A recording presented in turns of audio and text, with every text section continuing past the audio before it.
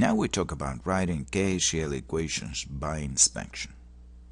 But before that, a reminder.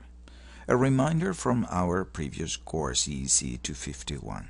Do you remember what is the inverse of a resistance? It was represented with the letter G.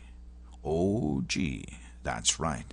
It was the conductance, measured in Siemens, formerly in mode, an upside-down ohm. What is the inverse of an impedance Z? It's an admittance Y, another complex number also measured in Siemens or mhos, like so. A set of KCL equations for a circuit with three nodes like this one, right? 1, 2, 3, and the reference. But the circuit is irrelevant. We know we're going to have three KCL equations, one here, another there, and another there. Well, the first KCL equation has this general form. A coefficient, a number A11 times the voltage of the node V1 plus another number times V2 plus another number times V3, the voltage of the third node, equals to a quantity, a number that depends on the current sources we saw previously. And this equation belongs to node 1. That's correct. That's why I will call V1 the host, while V2 and V3 are invited to the party of V1, KCL1. Those are the guests of the equation. This is the host, those are the guests. For the second node, we write KCL2. Again, we have an equation very similar to that one. Will be A21, a number, times V1, plus A22, V2, plus A23, V3 equals to a number. In this case, because the equation is of node 2, the host would be V2 and the guests would be the other nodes of voltages V1 and V3. That's right. Now for the third node, we write KCL3. In KCL3 again, the equation has the same shape, a coefficient times V1 plus another coefficient times V2 plus a third A33 coefficient times V3 equals to an independent number. In this case, you tell me.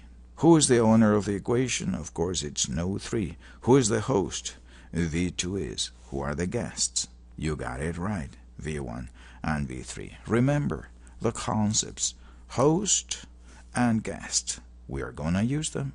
All equations in one. So let's take the system of equations KCL1, KCL2, and KCL3 and write them in matrix form. We write a matrix of the coefficients of the unknowns V1, V2, and V3 and multiply them times the vector of unknowns like so. That is equal to the vector of independent terms. And we know how to enter this in the calculator and solve for V1, V2, and V3. Let's see what is the actual form that those coefficients A11, A12, A13, etc. take. We will learn how to write those coefficients by inspection of the circuit. Writing the matrix by inspection. Let's take the circuit I mentioned before. We identify the reference nodes 1, 2, and 3. Three KCL equations. You see there is no eveil branch, no controlling equation, no op-amp. The only thing left are KCL equations for the three nodes, 1, 2, and 3. Let's write it. I will just write them and then talk about them. For node 1, we have KCL1, a coefficient V1, a coefficient V2, a coefficient times V3, and then a number. And we have KCL2 and then KCL3. You can stop the tape and verify the accuracy of those coefficients. But here what I want to highlight is something. Observe that the coefficient of the host of the first equation, which is V1 is the host, is positive.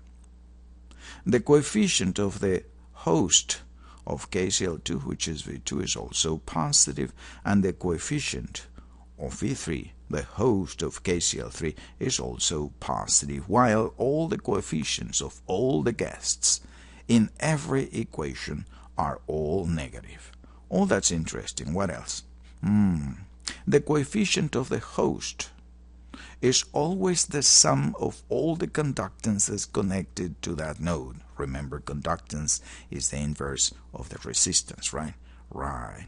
So the coefficient of the host of node 1 will be the inverse of 2 plus the inverse of 3 plus the inverse of 4. Observe, inverse of 2.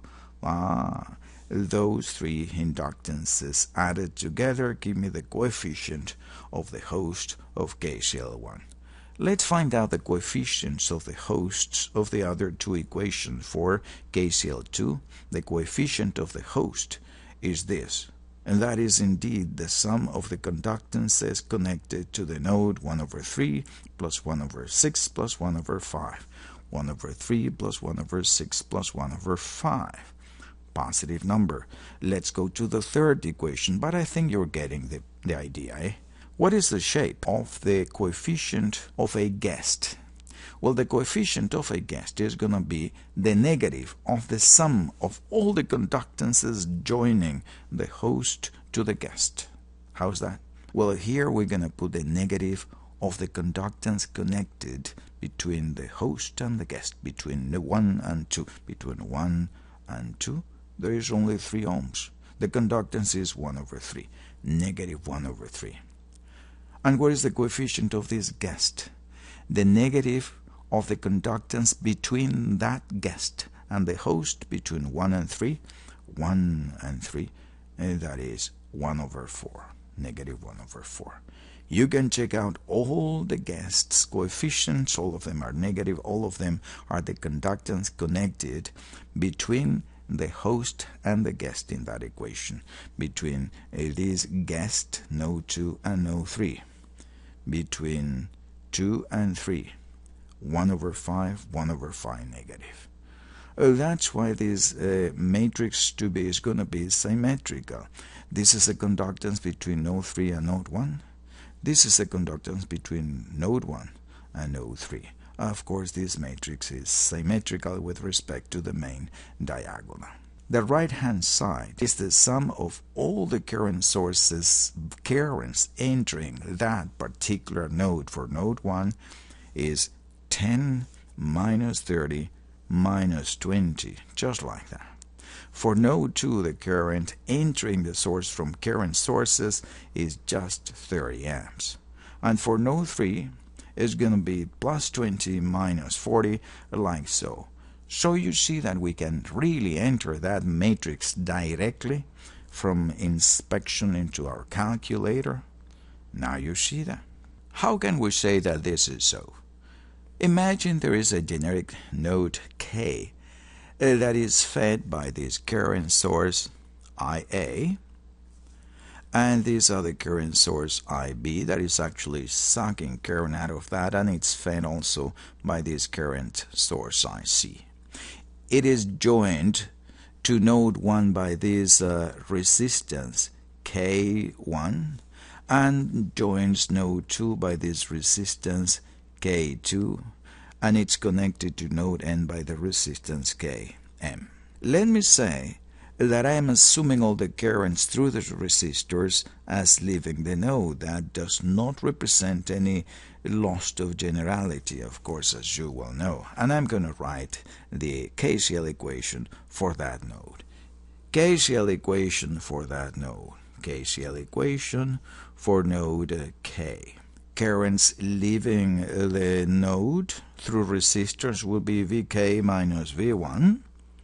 Vk minus V1 divided by the resistance between those two nodes, K1, plus this other current, the current that flows from K to node 2, Vk minus V2 divided by the resistance, well, Vk minus V2 divided by the resistance between K and 2, and so on and so forth for all the other many nodes that there might be eventually until we come to this one. There may be many others, right? If this current is Vk minus Vm divided by the resistance that is connecting them, Rkm. And all of that is equal to the sum of the currents. Currents entering the node from sources is IA minus IB plus IC. Let me write that. IA minus IB plus IC. Observe that the coefficients of the host voltage Vk, all those coefficients are not only positive, but are also the sum, all the conductances connected to the node as we had predicted. And the coefficients of all the guests are negative and are the conductances that join that particular node, guest node, to the host, as we had also anticipated. So this is a justification of why that inspection method of constructing the matrix of admittances work. And I use the word admittance, yes, because you could use impedances here as well and phasors for those current sources. What happens if we have these sources? As long as those sources are not eveil branches, this will work. Why is that? Because they would be in a Thevenin branch. It would be a V source in series with a resistance. They would look something like that. A voltage source in series with a resistor, and we know pretty well that we can transform that branch into a Norton branch with a current source in parallel with a resistor with exactly the same value that we had before, RT, and the source would be VT divided by RT as we saw in EC251. The rest of the circuit is not affected. And now we can use the method that we've seen. Not if the branch is eveil. If the branch has only a V source, we cannot use this inspection method. So we convert all of them to Norton branches. That is what we're going to do. What about if we have an RI branch? A branch that has only one resistor apart from a current source. We remember from EC251 that resistance does not appear in any KCL equation, right?